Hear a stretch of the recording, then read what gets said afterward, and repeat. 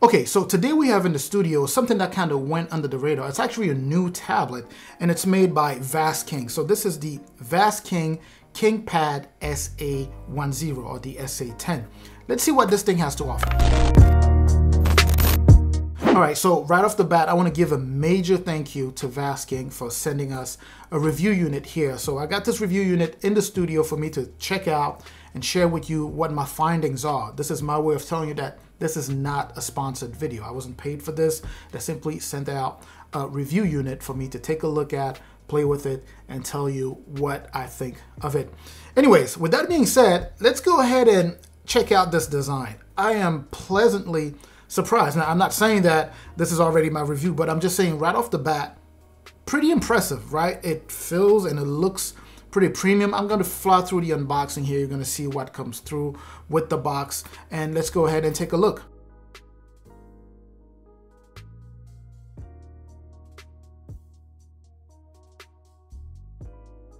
Get this USB wall adapter for charging. It's a 5-volt brick. We then get this USB Type-C cable here for charging also. Then we get the manual and additional paper along with the SD card slot ejector tool. This is the tablet itself here. And I have to say that first look, I was actually impressed by the build because it feels kind of premium with these metallic edges that you see here. At the bottom here, we get 2 speakers or a dual speaker setup, a headphone jack here, the USB Type-C port, and the mic here. At the top, we get the micro SD card slot, and that will be for your option to expand the storage, and you can do that at up to 128 gigs according to the manufacturer here. On the right side here, we get the volume rocker up and down.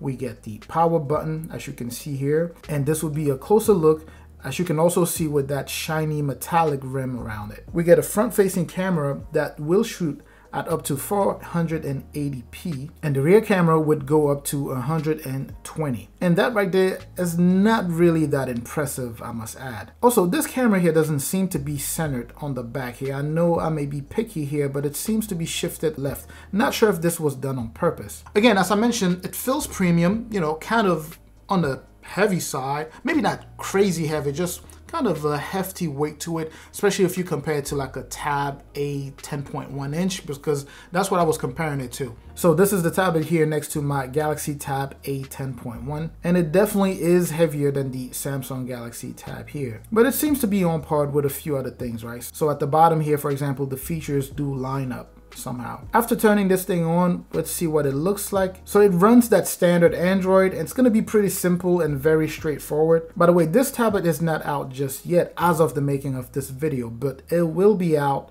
very soon with 2 colors. According to the manufacturer, it would be the rose gold and also the silver gray, which is the unit that I have here. Now, as far as navigation, I would say that first look here, it seems to be scrolling with no issues and no lag so far. So kind of your typical standard or a stock-like Android tablet. It has a 6,000 milliamp hour battery, and it actually does last a while. You get 32 gigs of internal storage, but as you can see out of the box here, you have about 7.5 gigs, which is used up from the get-go. It is running Android 10. It is also up to date. Performance has been decent so far with that 3 gigs of RAM and a 1.6 gigahertz octa-core CPU.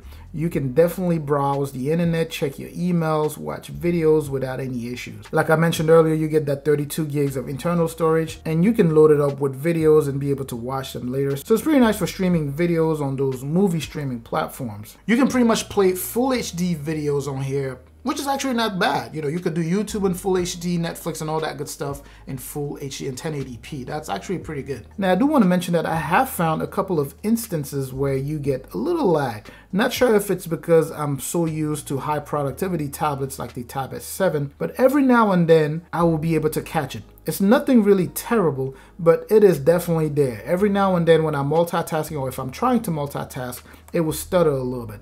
I kind of hope that that 3 gigs of RAM would have kicked in a little bit more than it does right now. But with that being said, it's still a budget tablet. Gaming has been nice here. It's not bad at all, especially for a budget tablet. So I don't expect all the games to be in super high graphics. Things like Call of Duty will play. It will actually play pretty well, but you just can't push the graphics up to medium or even high. You have to keep them at low before you can actually play the game. I've also played other games and they played okay, especially the small to medium sized games. They play pretty smooth on here, and something like Asphalt 9, which is a pretty heavy game, obviously still plays pretty well. So I would say that the camera quality is close to what you would get from like an Amazon Fire or something. So not necessarily great quality, but it's there if you need it, and it would work, right? Even though the specs are pretty decent. It's a 5 megapixel for the front and a 13 megapixel for the one on the rear here. The main camera does go up to 720p and the front facing camera goes up to 480. So you will be able to do Zoom meetings and things like that, you know, conferences, virtual conferences, but don't expect the quality to be, you know, top notch. And quickly switching to display here, it is a 10-inch 1080p IPS display with a resolution of 1920 by 1200, and the PPI here is 224.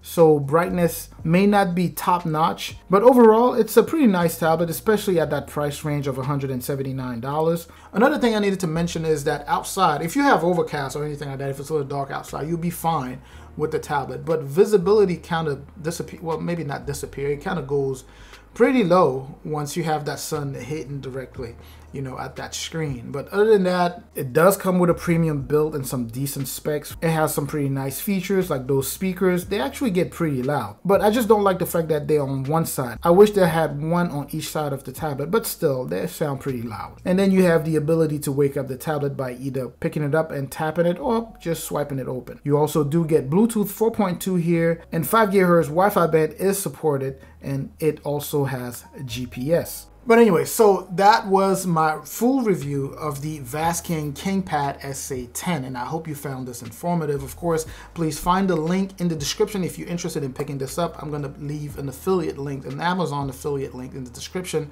for you to get to pick up a copy of this. Of course, please don't forget to like, subscribe as always. I'm going to catch you in the comment section, and I'm also going to catch you in the next video, and up until then, stay safe out there.